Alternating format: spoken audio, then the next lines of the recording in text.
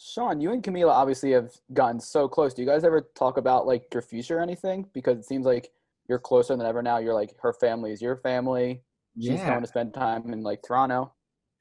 yeah. I mean, all the time. I think the way I see it is if it's like not like a long term forever thing, then I mean, I'm just always thinking that way. So yeah, it's like a real partner. It's like a partner in crime. You have someone to bounce any ideas off of, and the hardest ideas, which is the life ones. And yeah, we always talk about that stuff.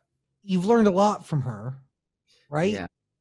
Is there something, I mean, do you look at her in a professional sense too and learn from her in a workspace, or is it really just personal growth? But I know the two are very much like they're one and the same. Yeah, they're super similar. I think, the thing that I feel from her is this. I mean, everyone is, and I mean, her and I are so similar in a lot of ways, but also extremely different in a lot of ways. And like I said before, she has this amazing ability to just accept. And I've been preaching it this whole call. Is like, I'm just accepting. I'm just accepting. Like whatever comes, whatever happens, happens. I'm not trying to figure it out. But the truth is that it's hard and it's like a constant battle. And I'm never happy with the results when it's happening. And she is so good at accepting people and accepting things as they are. So I'll always learn that from her. We just got a puppy and she's like, for some reason, like I guess it's just like instinct. She's like so good at taking care of the puppy. And I'm like, Tarzan, listen to me.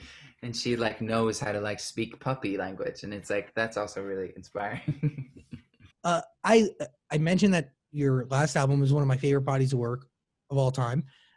There's a lot of nods to love in that album. When You're Ready is a song that I listen to all the time. And I started listening to differently after there was that dramatic moment of you in the SUV and you're like, every song's about her. And like, I mean, and like, I listen to it differently.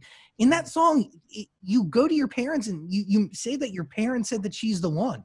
Do you believe that? Do they believe that?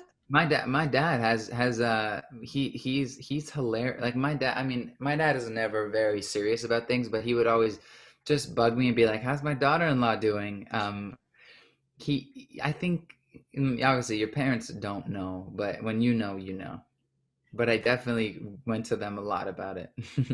Dude, I feel like when you know, and then your parents know that you know, and it's like Exactly. we That's all the know. that's the whole thing. Yeah.